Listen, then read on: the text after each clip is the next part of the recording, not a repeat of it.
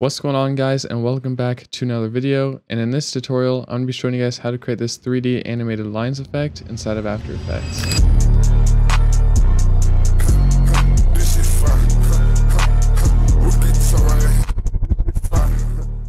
Now, before I get started with the tutorial, you will need this plugin called Saber, but it's actually a free plugin, and I'll have the link down in the description below where you can go ahead and download it for Windows or Mac. And there should be plenty of tutorials on how to download this plugin on YouTube already, so I'm not going to go through the process of downloading it and installing it into After Effects. But once you have Saber downloaded, it should be in your effects and presets here, and we're going to go ahead and use that effect later. But first, let's go ahead and go up to the rotor brush tool. And once that's selected, let's go ahead and select our layer, and it'll open up in a new composition. Now let's go ahead and rotoscope out our car.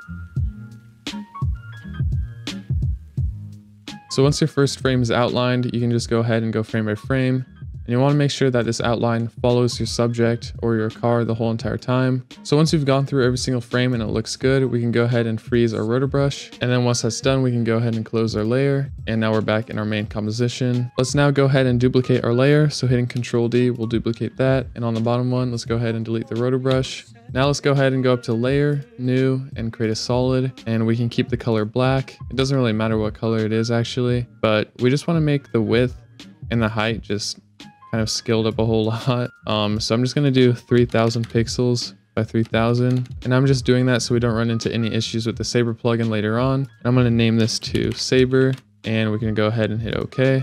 Now I'm actually going to hide this layer for right now. So having the pen tool selected, we can go ahead and start creating our line for this animation. So I'm going to have the first point start around here. And then the second one I'm going to have right here.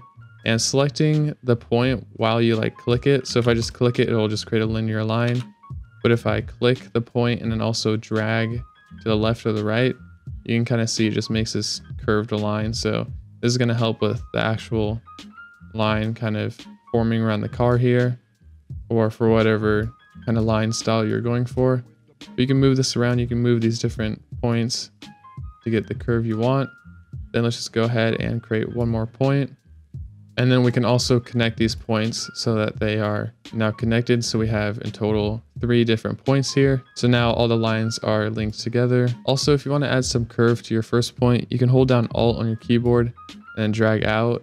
And that will just add those lines to that one point that was linear. So now that we have our line, we can go ahead and apply our Saber to that layer. Now let's go ahead and turn back on our solid so we can actually see the Saber effect. Let's go into Customize Core and turn this to Layer Mask, and then go into Render Settings and bring this to Transparent. Let's then go up to Preset and select Neon. And then if you want, you can change this color to whatever you want. I'm going to go for kind of a light blue to match the car. Now let's go ahead and select our very bottom layer, which is the original car layer. And let's go into the tracker and select track camera. So once your 3D camera tracker is done, you should have all of these points on your screen here that we can go ahead and use. And you want to select points that are kind of on the car or near it. So I'm just going to go ahead and select all these points and just right click this and then create null and camera. And I'm going to go to the parent tool and parent this to the null object, and then make that Saber or the solid layer 3D.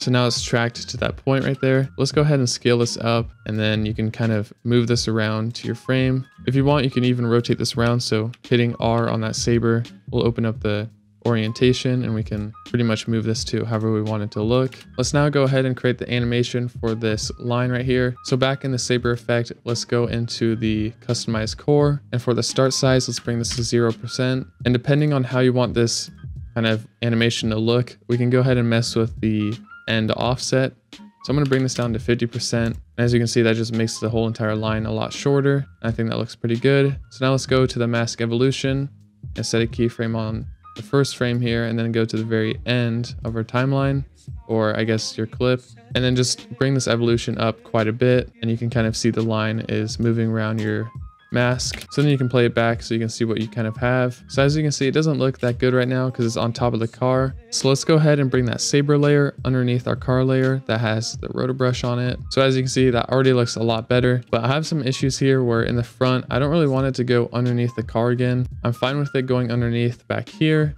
but in the front, it just kind of ruins the effect. So kind of get around with that, what we can do is pre-compose our layer with the rotor brush. So right clicking the layer and hitting pre-compose. Now we can go into the pen tool to create a mask, and we're just gonna kind of outline right here Just a very rough mask around the part of the car that we actually want to keep inside the shot. And then let's select that layer and hit M, but instead of using add for the mask, let's go ahead and hit subtract. So if I toggle this layer really quick, you can see it's just removing that part of the car here. So let's go ahead and turn that back off. And there we go. Now that just looks a lot more, I guess, kind of realistic. We can even go back into the mask and move this around. It doesn't have to be permanent. So if you don't like how it's looking, you can always go back into the mask, move these points around, and kind of go for whatever style you're looking for. So basically from here, the effect is pretty much done. You can go ahead and just leave it how it is. But if you want to add some more customization, you can always go back into the Saber.